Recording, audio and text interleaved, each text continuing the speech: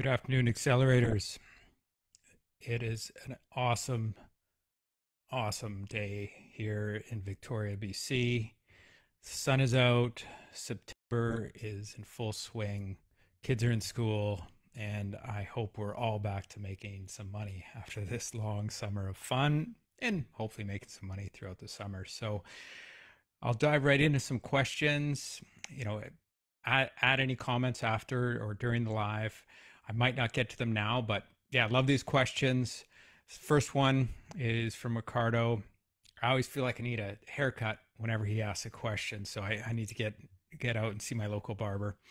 His question is, how can I incentivize employees to stay longer with the company? I just took a look at one photo on our website and it was an old team photo. Everybody in that photo was gone. And I know your question is about retention. You've got a barber business and you want to keep your employees. So you're thinking about things like stock shares, bonuses. What can you use to kind of keep them around to grow the business? Because, some guys can go off and start their own barber shop, operate out of their home, or go work for another operation.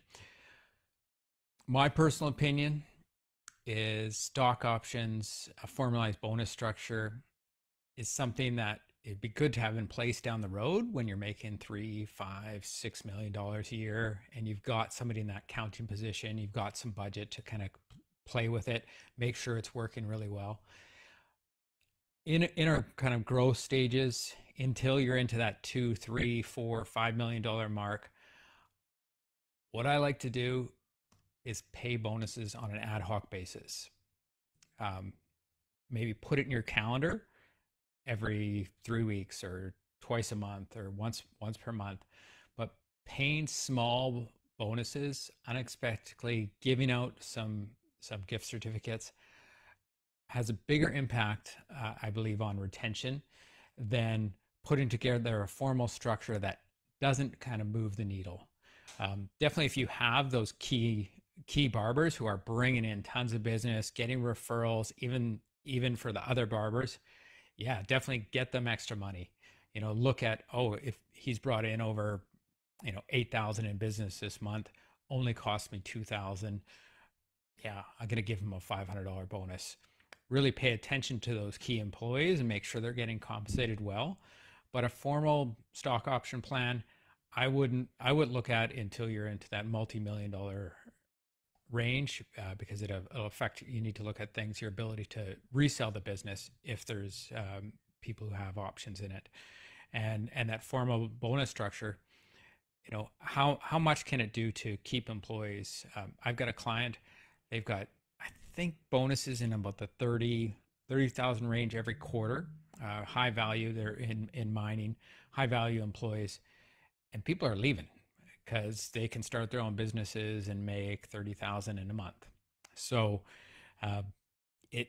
people are going to turn over. Just be aware of that.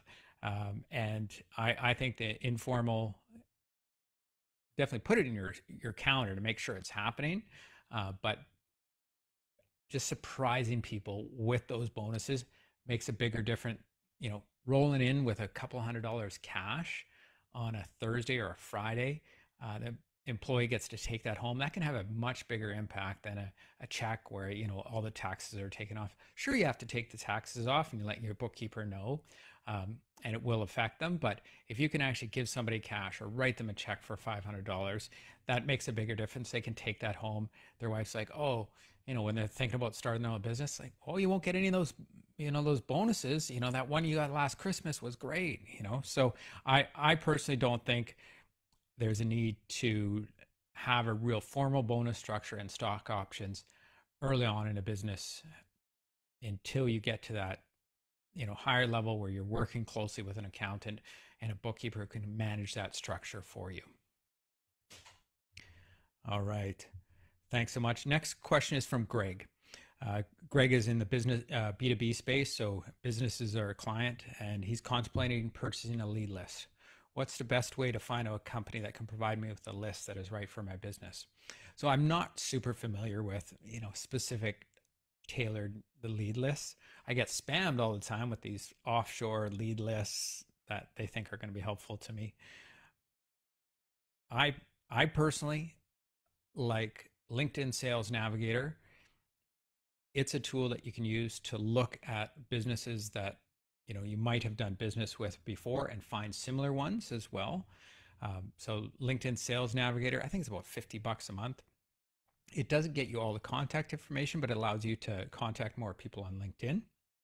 And you can tie that in with things like Signal Hire, which then can get you contact information. So you can then make some cold calls as well, right? So you might warm them up with a LinkedIn message, but then you can also follow up with a phone or an email as well, right? So LinkedIn Sales Navigator and Signal Hire, a couple tools that you can get for I think under $100 for both of them, but definitely under $200 for both of them.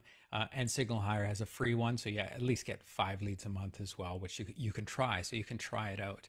But definitely, if you can see some good lead lists that you think are thorough, one of the things I pay for is Zoom Info. We pay, I think through some partnerships, I think we pay about 3,000 to 5,000 per license. If you try as a one-off to go and buy a Zoom Info account, I think they try and charge you like 15,000, but it gives you cell phone numbers, right? So think about how many emails you get, how many voicemails you don't answer. Really what you respond to often is text messages. So I would look at, if you really want to make that investment, see if you can find a partnership with somebody who sells Zoom Info, or if that lead list is coming to you, make sure it's got cell phone numbers. I think that makes such a big difference in reaching out to decision makers and actually getting responses. On sales scripts, definitely I would look at working with past clients, finding out what worked for them as far as your approach and improving on that. Definitely lots of good books out there. Jeffrey Gitomer, Tom Black, he's got a book. Sales scripts do work for some people. They don't work for me. Good questions work for me, right? So, what's happening in your business right now? What are your struggles around your website? Do you feel like you're getting enough leads and conversions on your website? Those sort of things might be related to your business, but just asking really good questions that say, oh, this person's thinking about things other than just getting the sale, right? So what is happening for your business that I might be able to help you out with in the future? But definitely, if you can work with a sales trainer, you've got a budget, definitely some good sales trainers out there, follow them. And really, when you've got that budget, go get some intensive sales training. Next question is from Josh. My brother's name, Josh. Great name. How do I ask questions? How do I know what questions to ask mentor when I don't know what questions to ask? Now, Josh is transitioning from a full-time employee to running his own business. So one of the things I always like to ask, especially if I'm sitting down face-to-face with a mentor, is what's new? What's new in your business? What's new in your life, right? Because those are things that might kind of excite them, might get them thinking about something that they didn't actually fully go into, but might be an opportunity. So what's new? Also, what made the biggest difference in your sales? What made the biggest difference in your personal life running a business? What made the biggest difference? What made the biggest improvements? And what else? Those are two questions that really hopefully get them thinking about, what got them the most sales?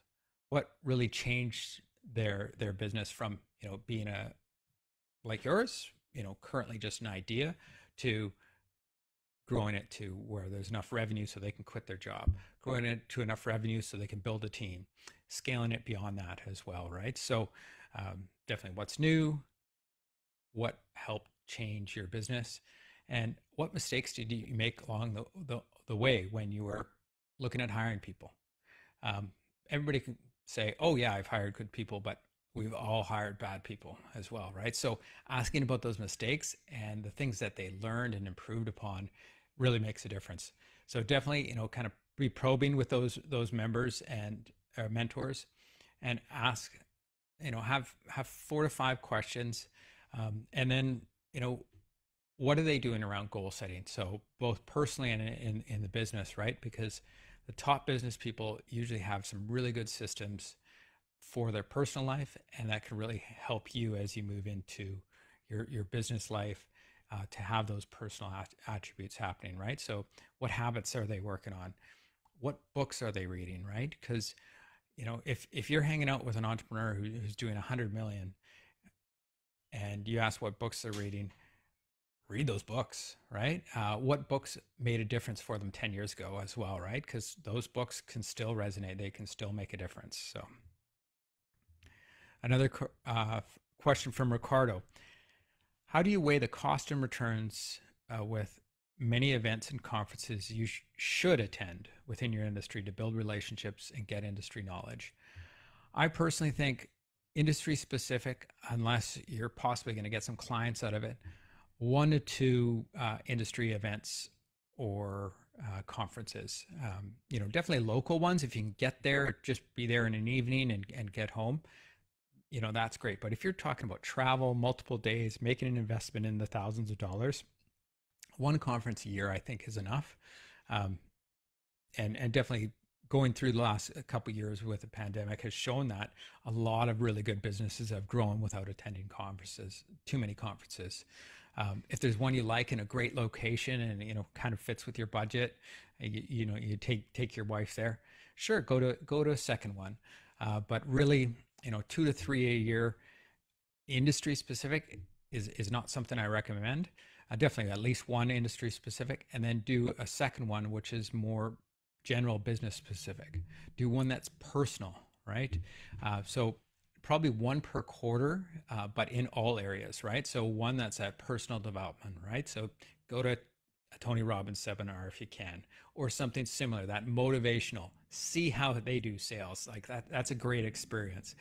But switch it up, right? If you're somebody who really needs to be centered, go on a yoga retreat, go on a conference that relates to that, right? And it'll help you kind of be a really well-rounded entrepreneur. And definitely, yeah, take advantage of those local ones. But definitely, personally, I'm like once a month, right, on local events that take me away from my family. I got 2 young kids. I've got lots of room to grow the business. So it depends also where you are in your career, right? But definitely, I think quarterly, so kind of in those 90-day stretches, am I doing something to improve myself? And then annually, am I getting to that annual conference? And then if I'm going to fit a couple more in, what else could I do instead that could help me really catapult myself as a person and as an entrepreneur? Great question. Next questions from Michael. Mike asks, when a client wants to break the contract with you because you don't offer something they are now asking for and was not in the contract, how do you deal with it? No, that's a tough one.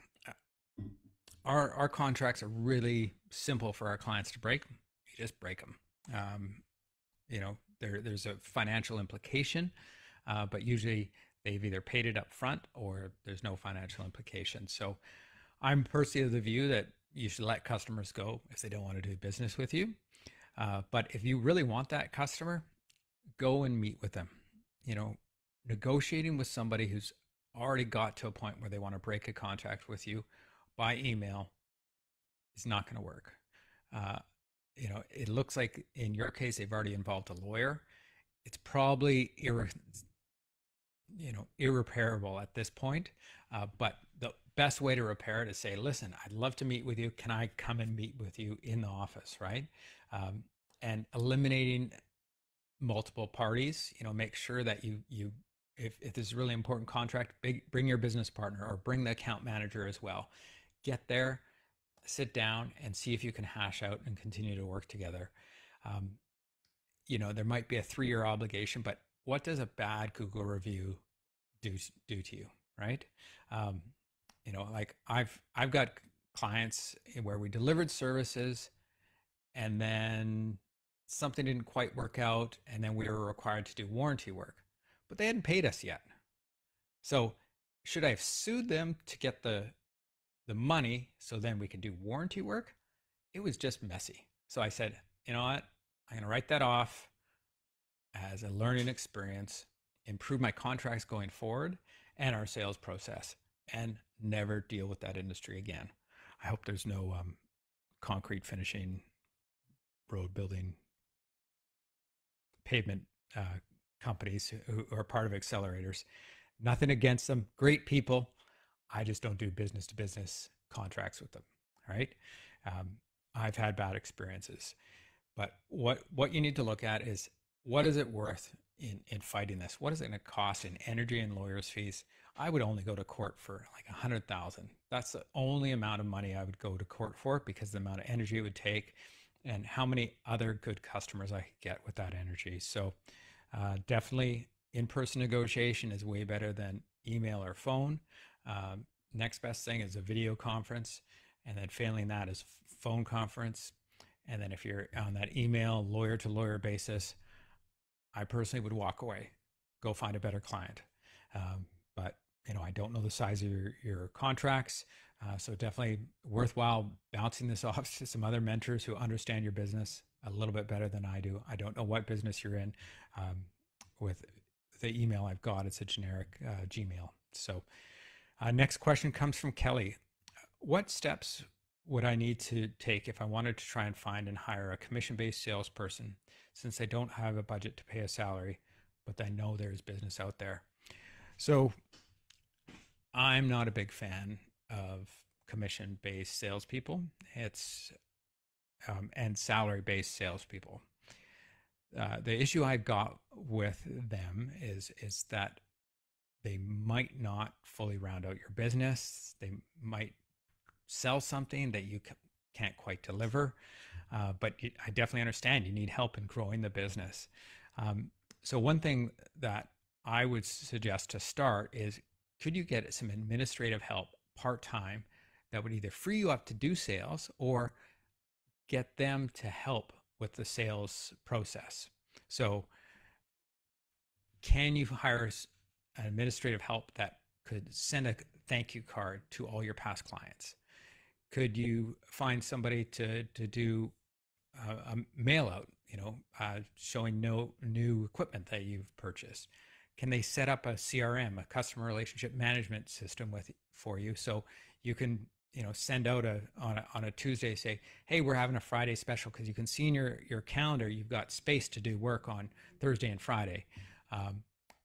We've got a one-time special this next Friday to in this case, you're in the excavation business and road construction. Say, we've got space to do excavation on Thursday, Friday, right? And we're giving 10% off. You might have raised your rates to make up for that 10%, but at least you're getting that business in the door. You're alerting them. The other thing is touching base with old clients. I've got a client that they're not going to do another round of business with us right now, but I'm going to drop by there, drop off a little present. He's a big fisherman and hunter, so I'm getting him a diamond sharpening stone. It's just something that I know he'll use, and I'm just going to drop it off for him. In the construction industry, I know a lot of people, they bring by donuts at the end of the day, and that's something that, or at the start of the day, kind of on a sales call. That's something an administrator could do as well. I don't want to be sexist here, but a lot of administrators could be very good looking, and if they dropped in at your client and just say, hey, these are from Kelly, here's a box of donuts, it can kind of change things around for you, right? And it's like, oh yeah, Kelly from excavating, with some business cards. So yeah, personally, commission salespeople, I'm not sure is the best route, but investing in things that are repeatable, an administrative person who can take things off, touch base with old clients, like call all of your clients that you had in the last year and just say, hey, do you have any construction projects coming up that require excavation? We're trying to fill up the last spots in our calendar this coming month. You might have a full spot that's open, but say, oh, we're trying to make sure that we've got space for you since you're a valued client. And that's a super easy script, rather than somebody trying to understand your construction clients' businesses, right? So just, hey, just calling on behalf of Kelly, We just wanted to check what you've got coming down the pipe for the next quarter or the next month. Will you need any excavating? Because we've got a few spots left in our calendar. So that scarcity mentality is something good that an administrator can do, and they might turn into a top salesperson for you. Hopefully, you can get them somewhat affordably in your area.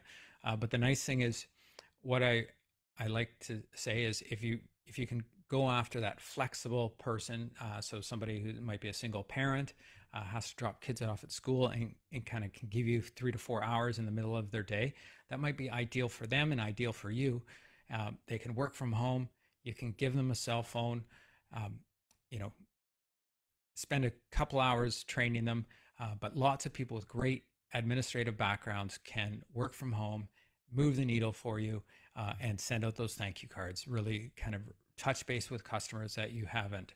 As we move into September, get things set up for December to be able to send a small gift to all your past clients, right?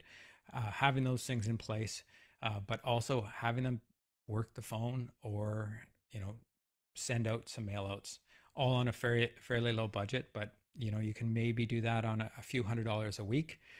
And hopefully they can start answering the phone for you during those hours. You can just forward your cell phone. You can get more done for your customers, and get some time back as well, so you can engage in some of that sales work as well. So your administrator can say, hey, can you follow up with Mike at Joe's Contracting? He says he's got a five unit complex that he's going to need. Perfect, right? She can take things off your plate and can give you those leads for you to close, right? Because a salesperson who doesn't know, the different types of excavators that are needed, if you need to rent other equipment, might not be able to close anyways, where a sales administrator or an administrator can really kind of set you up. Then you can go in, assess the situation, get the sale done correctly, and really move on from there. I hope that's helpful. I hope you're all, thinking about how you can grow your sales this month. I'm really, bullish. It looks like gas prices have come down a little bit over this summer.